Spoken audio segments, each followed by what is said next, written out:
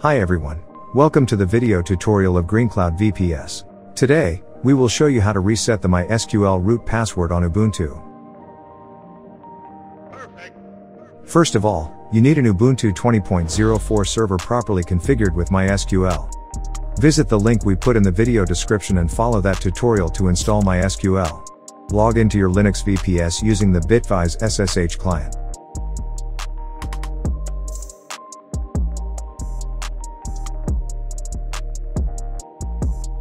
Firstly, you must confirm which version of MySQL on Ubuntu you are running, as commands will be different.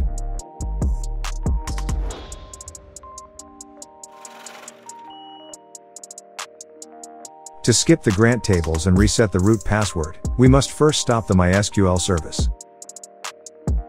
Enter your Linux password if prompted. Ensure the directory /var/run/mysqld exists and the correct owner set.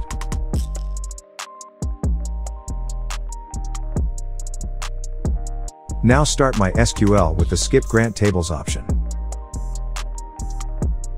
You should see the following output. Now press Enter to return to the Linux bash prompt. Now, you can log into the MySQL root account without a password.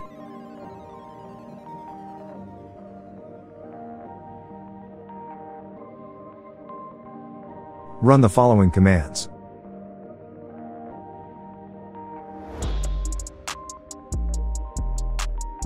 Replace your _password here with your password. Flush privileges again. Exit MySQL.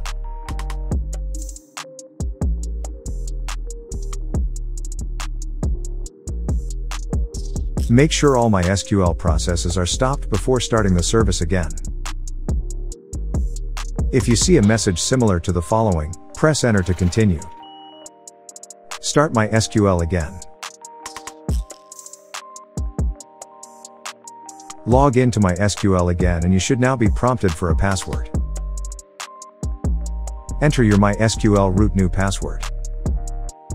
The administrative access to MySQL is now restored. The new password should be strong to prevent unwanted access to administrative power.